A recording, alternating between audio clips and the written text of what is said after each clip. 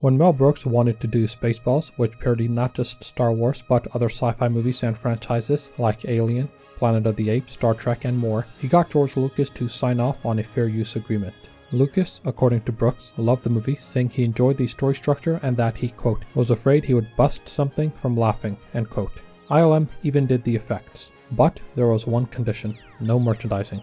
Brooks could do what he wanted, but he could not sell merchandise related to the movie because it would look, in Lucas's opinion, like Star Wars merchandise. After all, the merchandise is what made Lucas a billionaire.